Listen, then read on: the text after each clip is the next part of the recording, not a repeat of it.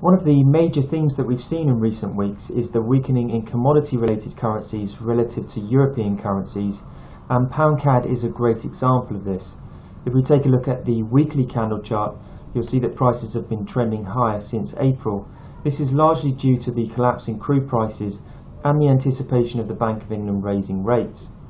Dropping down to the daily candle chart, you'll see that Friday's price action broke and closed above a tight consolidation range.